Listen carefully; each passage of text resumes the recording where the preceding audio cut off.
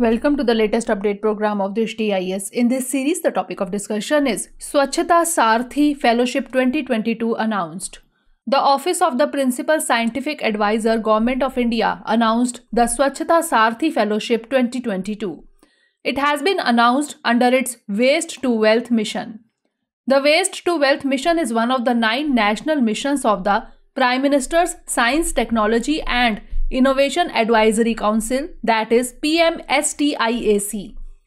It aims to empower young innovators who are engaged in community work of waste management as Swachhta Saarthis. Up to 500 fellows will be recognized under the fellowship.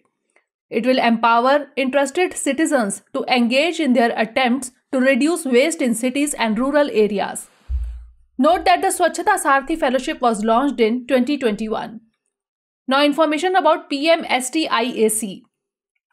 It is an overarching council that facilitates the Principal Scientific Advisor's office.